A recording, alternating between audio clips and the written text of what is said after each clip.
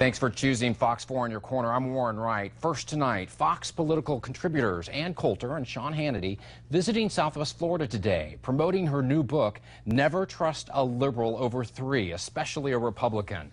Coulter held a question and answer session with the audience to talk about big issues surrounding Capitol Hill. 4 in your corner, Sarah Belsol was there, asking both Coulter and Hannity what they have to say about Congressman Trey Radel and his decision not to resign from office after pleading guilty for cocaine possession last month.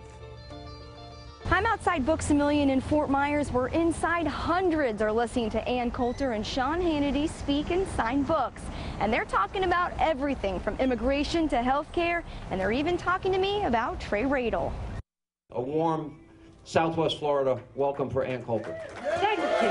Hundreds cheering for Fox News political commentator Ann Coulter. I like that Ann is so straightforward, and she doesn't back down, Coulter visited Southwest Florida today with fellow Fox TV host Sean Hannity.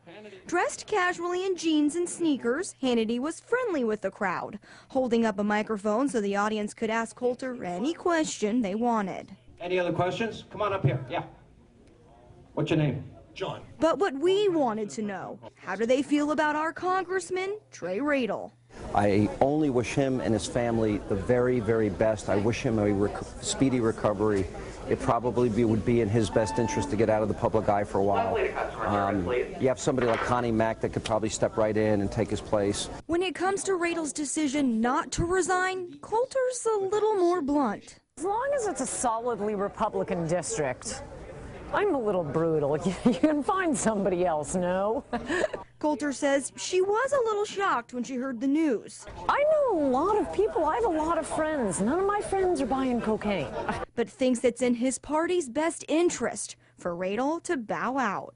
Now, look, people in the district may have strong feelings. They love him. He's been good to them, blah, blah, blah. So I'm not completely dismissing that. But from my perspective, all I want is a majority Republican House.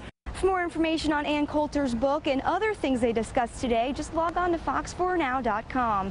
Sarah Belsol, Fox 4 in your corner.